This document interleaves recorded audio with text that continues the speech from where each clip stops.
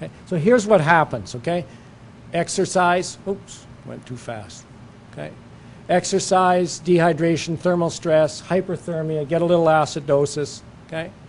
Decrease oxygen to the muscle because the stiff sickles, okay? Shifts the oxygen dissociation curve to the right, okay? Change in that red blood cell, okay? Comes down, get an inflammatory cascade, then you get microvascular occlusion, okay? So no blood, no oxygen, damage to the muscle, okay? Can be damage to the kidney, can be damage to the spleen, okay? Okay? That can lead to exertional collapse, that can lead to death, okay? So why is it important, okay? Because they can get all these things before they die, okay? But they can still die, okay?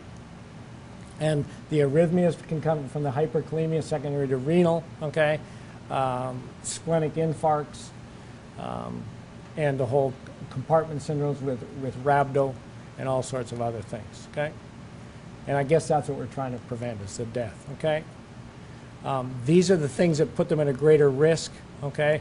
Altitude, and certainly if your athletes are traveling and they're going to Denver into the Rocky Mountain area, that's a consideration. That probably applies more to college-age athletes and professional athletes, okay? They get pain, and sometimes it's hard to separate the ischemic pain from muscle cramps, okay? But ischemic pain persists, okay? Muscle cramps get better, okay? Sometimes they'll pee blood, okay? Obviously, that's obvious damage to the kidney, okay? If there's hypoxemic sickling, they get a splenic infarct, and they'll often complain of shoulder tip or abdominal pain. Okay, remember the diaphragm's innervated. Okay, what do you do if you have a kid? First of all, recognize it. Okay, not everything sort of dehydration and everything else. Okay, recognize it. Okay, remove them from the activity. Cool them. Okay, if they seem to be warm. Okay. Give them oxygen, okay, because that's what they need. Okay, that saves tissue. Okay, give them fluids. Okay, start them on fluids by mouth. Okay, and they may need IV fluids. Okay, but the bottom line is get them somewhere where somebody can check them a little better. Okay, this is, don't be a hero out in the field on this one. Okay, this saves lives. All right. More importantly, how do we prevent this? Well, first of all, we have to know whether they have it. Okay, so the athlete's partly responsible for that, but now the NCAA says we're responsible for that. Okay, hence a new rule. Okay, and there's a theory out there that we should modify all training for all athletes, and then you don't need to screen anybody. Okay, try telling a coach that.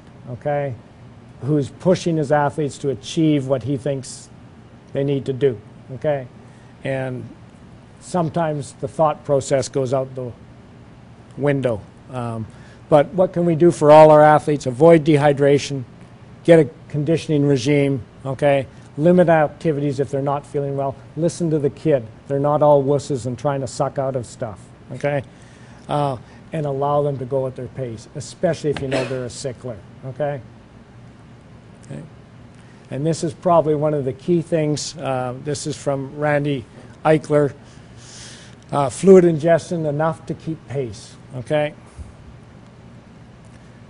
What else do we need to do? We've got to educate the athlete. We have to educate the coaches, okay? If the athlete's a sickler or a sickle cell trait, he needs to know it and he needs to share it with the appropriate people, okay? He needs to adjust their training, okay? They need to keep well hydrated. Coaches need to know about this so they don't push the wrong kid, okay? And remember, white skin does not mean you don't have sickle cell trait, okay? Okay. You have to allow adequate recovery, okay? Best thing is don't make everybody sprint at the end of practice, okay?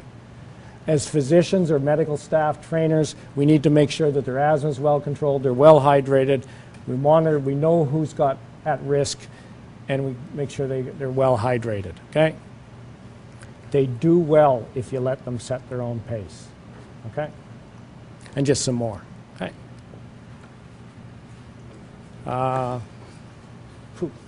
Fever. we've all encountered the situation where, well, geez, he's sick. Should he practice or play? Okay. Exercise can cause lots of things, okay? Naturally, okay, in healthy people, neutrophil production, okay? It can cause a decrease in lymphocyte production, okay? Natural killer cells, okay, can decrease them, okay? And repetitive exercise can actually, if you go on long enough, you can increase your natural killer cells. And so it's sort of almost a oxymoron, okay? Acute infections, lots of things can happen when you're sick, okay? You can feel rotten, okay? But again, thinking along that return to performance thought process, get the athlete to think what it's doing to them. What's this infection doing? Well, it's impairing my muscle strength. It's affecting my aerobic power. My endurance is less. My coordination is less. My cognition is less. And boy, my fluids can be altered as a result of this, okay? The metabolism is going, okay? It decreases their exercise capacity and their catabolism, okay? It can cause tissue wasting, okay? And obviously, protein catabolism and negative nitrogen balance are synonymous, okay? These can be temporary, days to weeks. Sometimes they can be more permanent to months, okay? Acute viral things tend to have more respiratory, but they can also have GI. They can have cardiac, okay? Exercise after a viral illness can increase the risk of muscle breakdown, okay? And remember, our athletes are superstitious by nature, okay?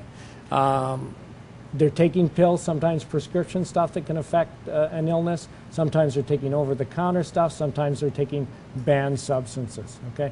A lot of them use herbals and supplements, and we don't know the effect, especially on an acute illness, okay?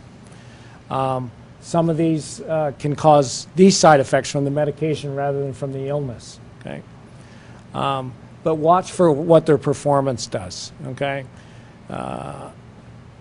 And again, if you're really suspicious, I'm suspicious of everybody, I'm never afraid to ask them the question, okay? What about the upper respiratory infection? It's the most common site. There's 200 viruses spread by contact, okay? Intense exercise during the incubation period can put them at a great risk, okay? And this risk is certainly increased with specific viruses, especially Coxsackie because of myocarditis, okay? As I mentioned before, rhabdomyolysis, muscle breakdown is there, okay? And that can lead to kidney disease, okay, and kidney damage, okay? Some will go on to renal failure, and we've certainly had people that work out in the heat during the summer have come in and needed dialysis, okay? Rarely does it cause death, but it's still a possibility. What's a good rule of thumb? It's above the neck, you can train, but usually at about a decreased performance level, about 50%, okay? If they're below the neck, I usually advise them not to, because it prolongs their illness and their return to performance is delayed, okay? Okay. Strep throat, usually once they've been on antibiotics 24 hours, they can, and they're afebrile, they can return, okay? Sinusitis, very similar. Bronchitis, remember, it's below the neck. It may be a longer recovery, okay? Pushing through is not good with this, okay? Obviously, if they have pneumonia, more of a challenge, okay? Sometimes if they can see how bad the lung is on their x-ray, they'll understand a little better. Okay. That's otitis media. Again, those are like an upper respiratory infection. Afebrile, usually they're okay. Okay. This is the one we worry about, inflammation of the myocardium from the virus, and this is what you see at post-mortem. Hopefully it doesn't get there, okay? Main are Coxsackie A and B. A is foot and mouth disease, B is Bornholm's or pleurodynea, okay? Rare cause of sudden cardiac death, I think it was 0.1% or something, okay? This is the time of year that it occurs though, okay? That's the Coxsackie virus. Again, sometimes no way of differentiating it from the others unless they break out in a characteristic rash. Okay. Okay. These are the typical symptoms of myocarditis, and we have to be aware of them. Okay. Return to performance. Well, usually it's a long delay. It's a minimum of 6 months. I have my cardiology colleagues take a look at it. Okay. And these are the criteria for them getting back. Okay. Okay. And their EKG has to be normal. So in summary, sometimes it's a common symptom, okay? You don't know whether it's a serious illness or not, okay?